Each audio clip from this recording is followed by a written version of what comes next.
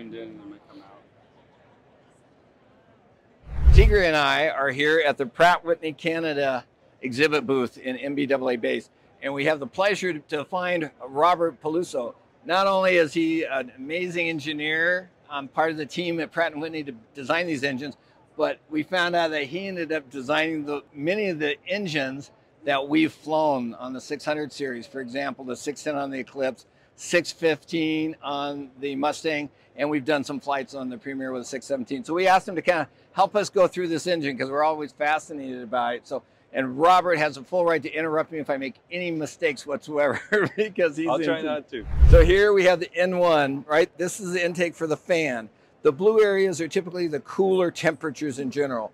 Here you have the stators, which are fixed vanes, all right, to direct the flow of air. In this particular case, this is the stator for the bypass going on the outside, and you can see that. And so it does a couple of things. It slows it down, right, Robert, a little bit, and it smooths it out. It tends to align the flow, and it also converts the pressurized to static pressure, so it slows the flow down. Just like if you're air hitting it really fast, you want to slow it down so it at a certain speed, so it can be intake. So in through here, we come along here, there's concentric shafts. So you've got the N1 section here, which includes this fan, as well as you can see the shaft, and going all the way in the back, the last two power turbines. So those would be the power turbines. Power turbine.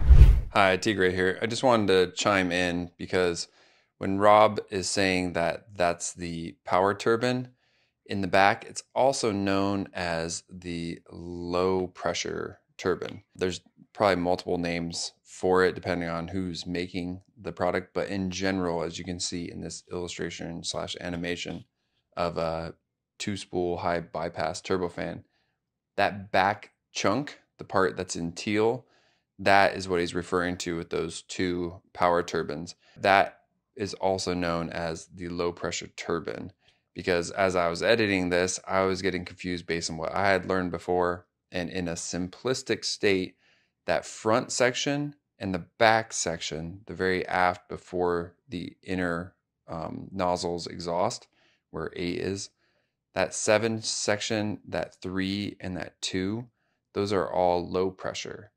And then the high pressure, the places where the air is getting compressed and is really dense so that it can create more power to spin that N2 turbine, which is the high pressure turbine number 6, that is moving at that clip of about 30,000 revolutions per minute versus about 10 to 12, maybe 15 on the lower pressure sections of the low pressure section.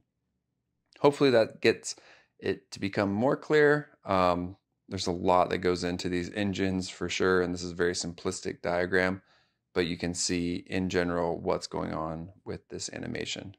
All right, back to the guys. Compressors are on your front end.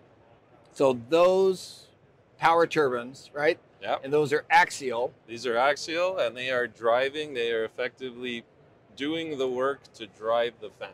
So when we first go to hit ignition, and the plane starts to start with our starter, it turns that section. This section. The core will always light up first. We'll get stable combustion going in the compressor. And if you notice as pilots, when you're looking at your gauges, you will have your NH spooling up, and then you will see your N1 sitting at very low speed until your engine starts approaching idle, and you'll see a ramp up on your low spool. Because on the ground, we don't have the air basically going in unless we have a headwind. So we have to start the ignition here, burn the fuel to get that started, to turn the N1 section, get that rotating, right? Exactly. Okay, and then as it rotates and as it accelerates, then more air will be drawn in there and goes in through the sections. You see part of this, so you see the bearings down there, and some of those, see the bearings, they have little holes, and that's for the oil distribution as well, and those bearings in through there, we're assuming. And then these, as we come down through here, this then would be, it has 2 axial high pressure compressor right stages. Here. Okay, yep. And then this would be our centrifugal. Correct. And this that assembly is driven by the single stage high pressure turbine This one here. Right and downstream of the combustion. Then the yellow is where our fuel is burned, correct? Correct. We can see that we have fuel nozzles coming in on the side. See the little bent tubes, and there's a bunch of those around that entire combustor. So we go around the entire circumference of the combustor. The air will come out perpendicular off the compressor stage, will make its way around the combustor and start to be injected. So the fuel will come in this way. The air will come in perpendicular, and you will have the flame propagation in the combustor can. And to get the engine, when you first start, when you use igniters, we are excited. They're powered through this system and through here, and you can see the nozzles there. And typically, the igniters are only on during start, or if it's a FADEC engine, right, automatically, or in some airplanes, when you turn on the de-icing systems, they'll put on. But normally in a FADEC engine, you don't have to touch it after the start. You just put them into normal for the most part. Correct. Now, I will point out something for your sharp audience.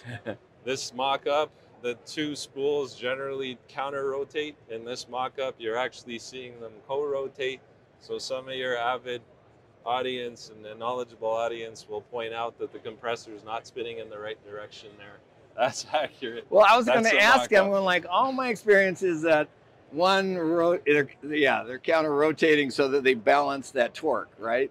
Is that how it works? Well, it's just the more optimum. Sometimes it's a more optimal aerodynamic arrangement for maximum efficiency. The bleed air pressure that's used to power other components, such as any pneumatics, etc., pressurization, where does that come off of? Well, so these are basically handling bleed offtakes. Those won't go to pressurize other aircraft systems, but you will have bleed offtakes which help reduce a compressor stall or something? A cabin bleed is an example. There's one labeled there. Oh, there it is. And so it comes out through this port basically on the top. So pilots, because we have to be real simple, when we see an ITT gauge on the aircraft on the EIS, engine information system display, or otherwise, what temperature are we looking at? Is it back here? We will, if it's the true definition of interturbine temperature, would be in between the high pressure and the low pressure turbines.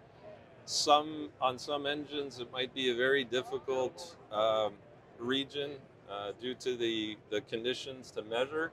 So we may actually take measurements in the exhaust stream and back calculate, based on calibrations that we do during development, to what that interturbine temperature actually is. Sure. And ultimately, the interturbine temperature that the pilots use is really a way for us to establish the peak operating temperature in the engine, which is coming out of the combustor and going into the high pressure turbine stage. That's what we certify to. That's what we're effectively trying to control to in the field. We do it using the interturbine temperature as a proxy. That's great. It was great to me. It's really great to meet you. It was really fun. I mean, we love, obviously we're very passionate about airplanes, and we always love to interact with the people who actually build the airplanes and the engines and the tires and so forth. It's a huge community, right? As pilots, we just have the benefit of sitting up there eating snacks and flying at 45,000. We haven't done all the hard work of designing them. So thanks again. Thanks again for your time. It was really enjoyable. Enjoy the rest of the show. Thank you.